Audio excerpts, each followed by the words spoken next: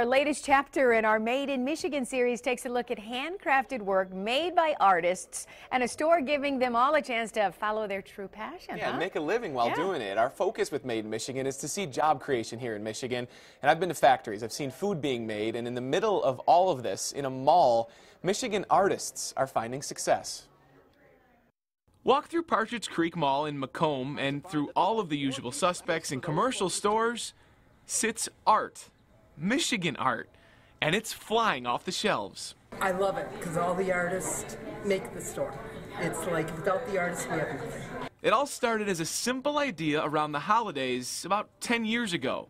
It was really just an experiment meant to last for just 2 months. But because people fell in love with Michigan-made goods, it lasted and lasted, and now has expanded to 4 stores. There's a lot of different things to see. I think you could spend probably 2-3 hours and not really see everything the way you should see it. Well, I've only been here 2 days, and it's already been a fantastic experience for me. Home decor, barware, even stuff for the garden.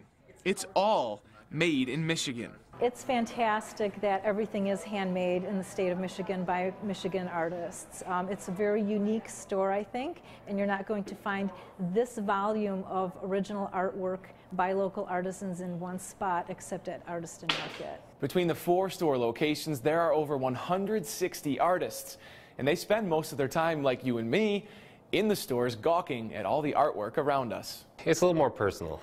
I mean, to see a place that carries stuff from the state that you're from, I think people connect to it.